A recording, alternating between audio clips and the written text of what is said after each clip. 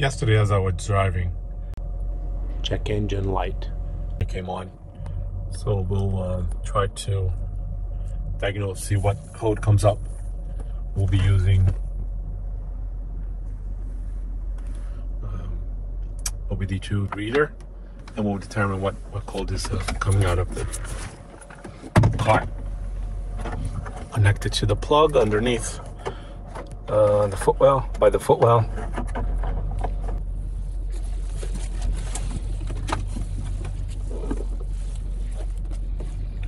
Let's pull the codes.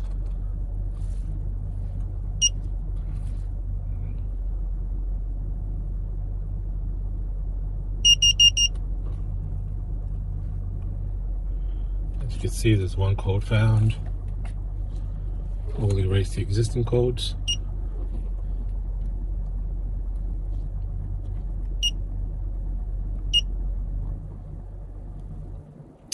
So we have a Evap leak detected, very small leak, P0456. We'll check a couple of things. So we will be checking the gas filler neck by the gas tank, and we'll also be checking the Evap purge valve. We have a feeling the purge valve it's probably had its days. The car does have a high mileage, so we figured we'll replace it anyway. So let's get to it. The first thing we'll do, we'll check the filler neck and the obstruction. As you can see, it looks pretty good. Clean it a little bit. Okay. You're cleaning with paper towel at the end. Make sure every piece of the paper towel comes out. Nothing stays in there. Let it give it a little dust clean. It's pretty clean here. Rubber gasket around here as well. Make sure that's clean and not brittle. Pretty good so far. We'll spray a little bit of WD-40.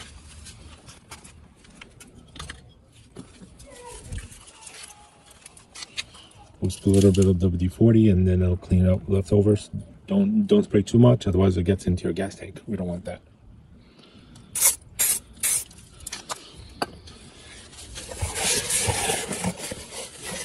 Let it settle in a little bit.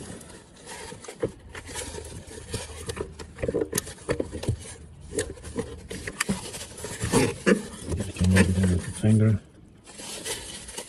And now see if it dried out.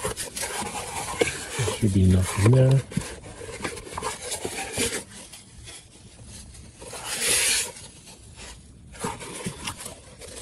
This looks pretty clean.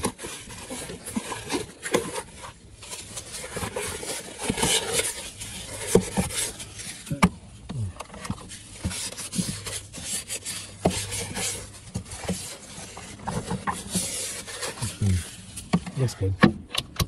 Just making a good seal, make sure no dirt goes in there inadvertently. Now we'll go to the engine bay and we'll check the Evap purge valve. If you have any other model, aside from the PIUs, the police interceptor utility, you have a cover on your engine. Remove that cover. There should be a couple of plastic holders, usually around this area, one over here as well. And then just remove it. And this is the purge valve. So we'll disconnect the electrical, just press and pull, that comes off.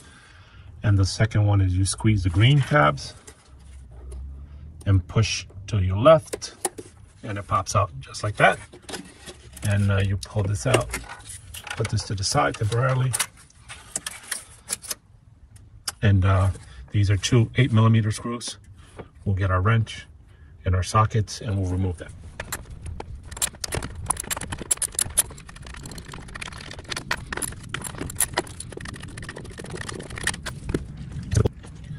And simply pull it up. You'll disconnect from the bottom, as you see.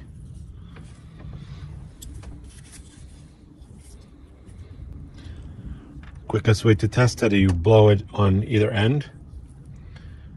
I'll clean it a little bit before I blow on it. It's supposed to be closed at all times.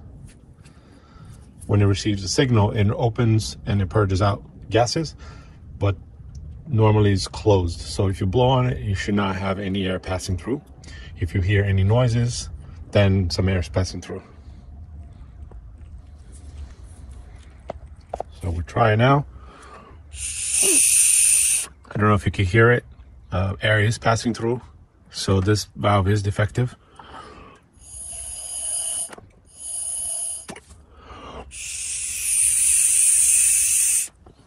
Great thing.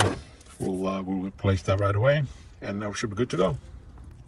So I ordered mine from Amazon, but if you have an opportunity, you should order actually order whatever you like. I hear the Duralast brand has a lifetime warranty, but that's always a great deal if you plan on keeping your vehicle for a long time. So that way, if something happens again, you can always get it replaced for free. And I'll do the same blow test on these to make sure then to show that these are always closed. Yep, no air is coming through. So to install it, we'll simply insert here, and it's the reverse of removal.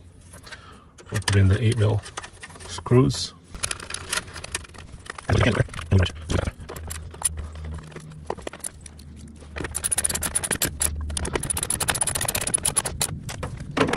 Good and tight. We'll take our initial valve on the bottom, insert it, and push it to lock it in place. It's good. And we'll take our power connector. Oh, sorry about the camera. And we'll insert our power connector, and that's it. We're good to go. If you have the cover, just put your cover back on, clip those plastic clips on it, and you're good to go.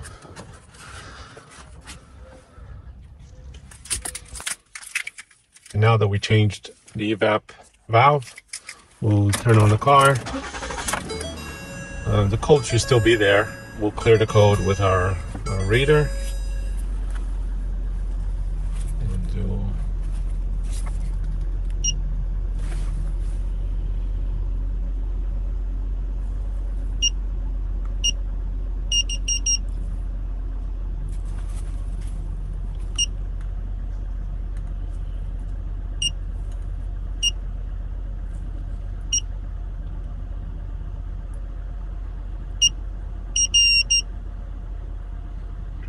Okay, code erased.